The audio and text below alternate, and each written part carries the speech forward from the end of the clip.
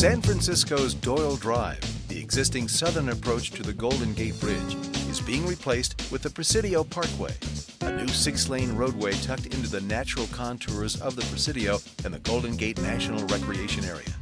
The new Presidio Parkway will include 2 high viaducts, 4 tunnels, and a low causeway over a depressed cross street. Parsons Brinckerhoff used 3D and 4D models from conceptual design through construction, which is now underway.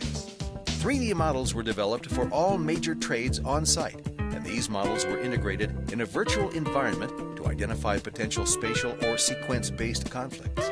When problems arose virtually, coordination meetings were held to determine actions to avoid costly field conflicts. This process allowed the project team to virtually eliminate requests for information related to multidisciplinary conflicts by communicating problems in collaborative settings and using the rich model data to make decisions quickly in real time.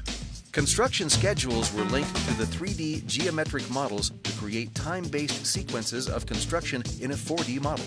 The 4D model was used to inform and communicate the construction process and to resolve issues with traffic staging, temporary works construction, and contract scope.